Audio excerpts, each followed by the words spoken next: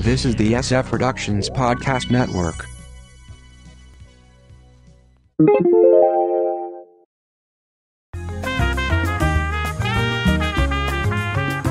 That wonderful TV year, 1989. From the Pop Culture Bunker, I'm Mindy. And I'm Mark. You can check out our audio podcast, How I Got My Wife to Read Comics, on iTunes or on our website, sfpodcastnetwork.com.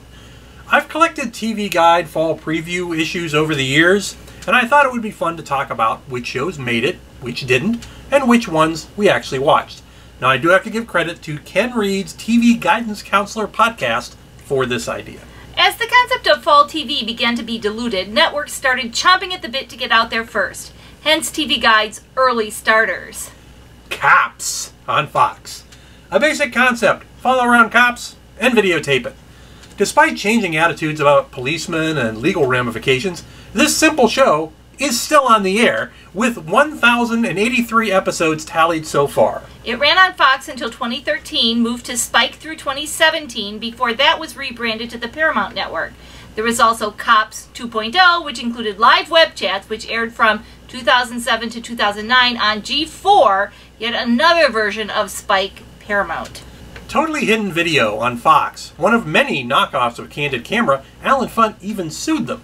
At one point, it was determined that actors were brought in to react to some of the gags. The show ran for 3 seasons. Open House on Fox. Here's an example of a spin-out, a series that was generated from the ashes of a canceled show.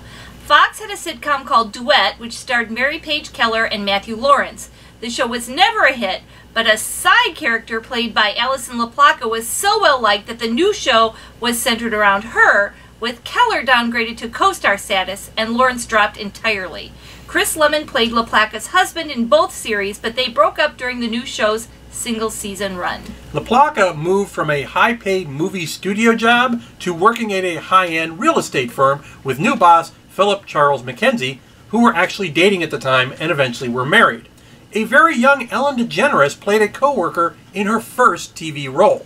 Anything But Love on ABC. The question of can a man and a woman have a platonic friendship had just been answered in the film When Harry Met Sally, but they gave it another try in this quasi-rom-com. Richard Lewis and Jamie Lee Curtis co-star as a columnist and researcher respectively. Via TV Logic, they wind up working at the same magazine. You see, magazines were slabs of paper, like non-interactive blogs. Bruce Kirby played Curtis's father, Holly Folger, her friend. I really like that show. As the show went on, the two leads went through various relationships and they eventually almost got together. The show moved around from time slot to time slot, with cast adjustments made throughout, eventually reaching 4 seasons, some as short as 6 episodes, rare for the time. Quantum Leap on NBC, a time travel show with a difference. Sam, Scott Bakula, would jump into someone else's body in the past. He spent 5 years going from body to body, historical event to historical event, righting wrongs, all with the hope that the next jump would be the leap home. He's aided by an artificial intelligence in the form of a holographic Dean Stockwell, aka Al, which of course only he can see. The show became an anthology series with primarily a new cast each episode. It was nominated for 32 Emmys, winning 6 technical Emmys. The show never got a final episode that wrapped things up. 2 possible endings were tacked on. Creator Donald P. Belisario would go on to JAG and NCIS. It's a show that is often mentioned for a possible reboot. Primetime Live on ABC, one of many attempts to replicate the success of 60 Minutes. This one did very well, running in various incarnations until 2012. It was originally hosted by the team of Sam Donaldson and Diane Sawyer, with others passing through over the years. Now let's move on to the actual fall shows. What? We're not there yet? Nope. Saturday, Living Dolls on ABC, a spin-off of Who's the Boss, introduced in a backdoor pilot and hence having little to do with the main show. Leah Remini starred as an aspiring model working at an agency run by the Waltons' Michael Learned. It also starred a young Haley Berry in her first acting job. The show got terrible reviews and was gone in 12 episodes. Moving to Sunday, and Life Goes On, ABC. A family drama led by Corky, a young man with Down syndrome. Actor Chris Burke actually had the condition. A young Kelly Martin played his younger sister. The show attempted to show the real life of a family dealing with a problem child, lasting 4 seasons, although never doing very well in the ratings, winning 2 Emmys during its run. Booker on Fox, a spin-off from one of Fox's first hits, 21 Jump Street, starring Richard Grieco. He was a rebel cop, but now he's an investigator for a generic Japanese company. Can he still work for the little guy? Stephen J. Cano couldn't make it work, and it lasted only 1 season. Free Spirit, ABC. When a 10-year-old boy of a divorced dad makes a wish to get a new mom, he gets Corrine Bauer, a nanny/witch, of course.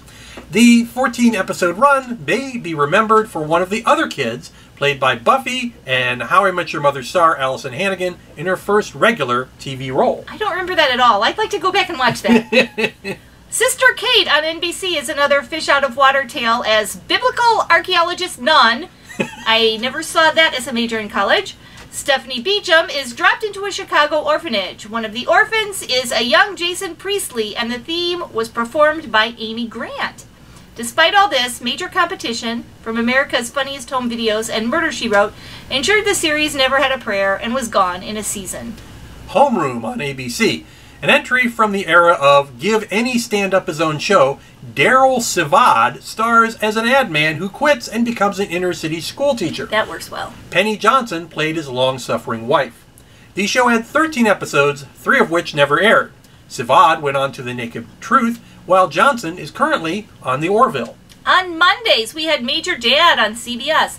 Simon & Simon's Gerald McRaney is a Marine training commander. Shanna Reed is a liberal journalist. Can they get along? Well, they did for 4 seasons. Action switches between the camp and home, with McRaney's character trying to run a household with 3 girls in Semper Fi tradition. After the first season, he is reassigned as a staff secretary at what is essentially Quantico. The show hit number 21 and number 9 in the ratings of its middle seasons. The People Next Door, CBS. When you hear Wes Craven, you automatically think sitcom, right? Well, he took Jeffrey Jones from Beetlejuice and made him a Far Side-esque cartoonist who could make his imagination come to life. His wife was played by SNL's Mary Gross, whose sister was played by St. Elsewhere's Christina Pickles, along with 3 kids. Sounds like a mess, right? Well, 10 episodes were produced, 5 of which never aired. Alien Nation on Fox, America's 4th network, at least at the time, lucked into their own sci-fi franchise after their film division had a minor hit with this police action immigration parable. In a world where an alien race are trying to peacefully coexist with humans on modern-day Earth, Matthew Sykes, James Caan in the film, Gary Graham in the series, is a cop partnered with Sam Francisco, Mandy Patinkin in the film, Eric Pierpoint in the series, one of the newcomers. It was produced as a series of morality plays about racism, as the aliens were under various types of discrimination. The show was a success for Fox, but the network was losing so much money overall that they canceled all dramas the next year. A few years later, a series of TV movies were produced. The Famous Teddy Z on CBS. John Cryer, who had been mostly doing films to that point, played a very young talent agent in this sitcom. He moved from the mailroom to the top after punching out a big client he was driving around the city who, using TV logic, picked him as his agent for standing up to him. This annoys his old agent, played by Alex Rocco, who won an Emmy for the role. The show was a critical hit, but the ratings were low, and it was gone in less than a season. On Tuesdays, Rescue 911 from CBS, one of a series of early reality shows involving first responders, Sea Cops. William Shatner hosts, narrating reenactments of nail-biting emergencies. The show was a hit. It helped that it cost very little to make, running for 7 seasons and hitting the top 20 in the middle of its run. The show was used by CBS to plug up various holes in their schedule over the years, and it was later chopped up into a syndication package that ran for years. Wolf on CBS. After narcotics officer Jack Scalia is framed and drummed out of the force, he puts out a PI shingle in this action series. His other job is running a fishing boat that he lives on with his dad. Sounds similar to the Rockford Files. The show lasted all of 12 episodes. Chicken Soup on ABC. If you think this is based on the long-running inspirational book series, you would be wrong. Borscht Belt comedian Jackie Mason stars as a salesman and aspiring author who often talks to God and us about his troubles. He's in a relationship with neighbor Lynn Redgrave, who's a Catholic. Oy vey! The show was given the catbird seat following Roseanne, but it lost a lot of that lead-in. Plus, Mason made some real-world nasty comments during the New York mayoral election that year, which resulted in a total of 12 episodes, 4 of which never aired. Island Sun on CBS. Richard Chamberlain, who became a star playing Dr. Kildare, was back practicing medicine in this series set in Hawaii. He has to deal with his adopted parents and an 18-year-old son, as well as various doctors and patients, in this drama that lasted 1 season. Moving to Wednesday, and Peaceable Kingdom, CBS. Take 2 likable TV actors, Bionic Woman Lindsay Wagner and Luke Duke Tom Wopat, pair them with cute animals at a zoo, and you've got a hit, right? Not so much. Wagner's character is a widow with 3 kids who's just been hired as a zoo director in this drama that lasted all of 7 episodes. Competition like Unsolved Mysteries and Growing Pains didn't help. I bought a zoo! Yeah, yeah, basically. Doogie Howser, MD on ABC. Stephen Botko and David E. Kelly, Hill Street Blues and LA Law, created this drama about a young prodigy, Neil Patrick Harris, who becomes a physician at age 14. The show deals with the standard medical show stuff, but also how a genius deals with growing up and working with peers far older than him. Doogie lives at home with parents James B. Sicking and Belinda Montgomery. Max Casella plays his buddy, a standard teen who usually enters the home through Doogie's bedroom window. Each episode ended with Doogie adding a diary entry on his computer about what he learned that week. The show was in the top 30 for the first half of a 4-season run. Producers had planned for Doogie to lose interest in medicine and become a writer, but the network canceled the show before they got there. I didn't know that. Yeah. The Nut House on NBC. Mel Brooks and Alan Spencer from Sledgehammer co-created this farce about a once great hotel using 2 of his film troupe, Harvey Korman and Cloris Leachman, as its leads. He's the manager, she's the housekeeper. Brian McNamara plays the grandson of the owner, also played by Leachman, who has to step in and run the place, dealing with crazy visitors and lots of sight gags. It lasted all of 5 episodes. 5 more aired outside the U.S. Then I'm moving to Thursday and The Young Writers on ABC. The network saw the success of the film Young Guns and said, well, we can do that, but we don't want to pay for that name. Stephen Baldwin and Josh Brolin star, along with other model/actors, as a team of Pony Express writers. Melissa Leo played the caretaker of the local station. Like most westerns, a gaggle of young actors passed through as guest stars. The show was never a hit, but got a loyal audience large enough to keep it on the air for 3 seasons. Top of the Hill on CBS. Yet another political drama. This one starring former greatest American hero William Catt as a young congressman who takes over from his father, who steps out due to health issues. His lack of political experience both hurts and helps him throughout the 10 episodes that aired in this Stephen J. Cannell flop. Airing against Cheers didn't help. And then on Friday, Snoops, CBS.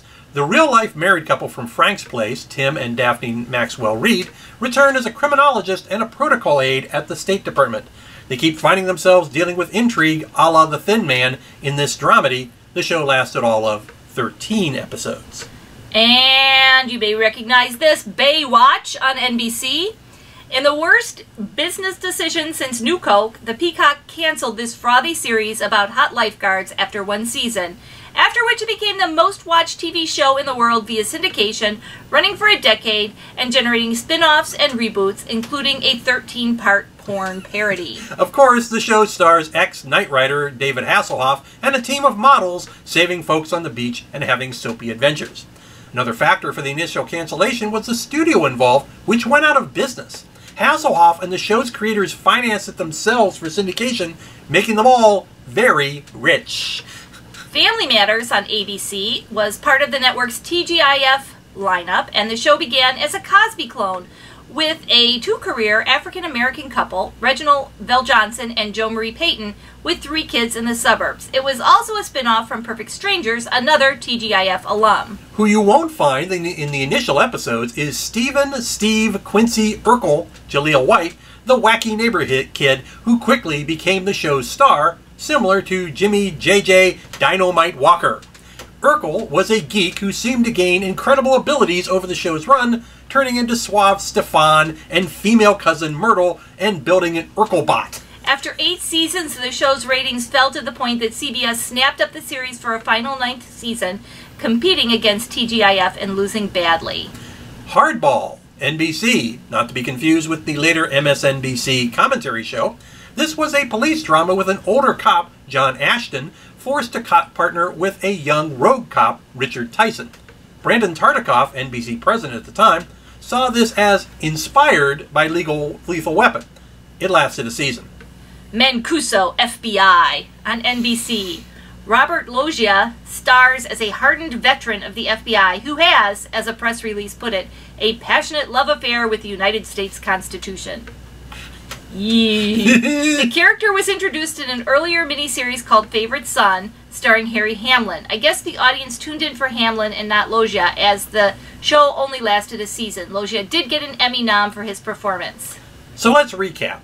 In 1989, including the early starters, out of 30 new series, there were 13 hits. Cops, Totally Hidden Video, Anything But Love, Quantum Leap, Primetime Live, Life Goes On, Major Dad, Alien Nation, Rescue 911, Doogie Howser MD, Young Riders, Baywatch, and Family Matters, and 17 misses, a fairly decent percentage. Yes, that was a good year for television. You might want to check out the 1989 television, or you might want to check out our audio podcast, How I Got My Wife to Read Comics, on iTunes, or on our website, sfpodcastnetwork.com. From the Pop Culture Bunker, I'm Mindy. And I'm Mark. Thanks for watching.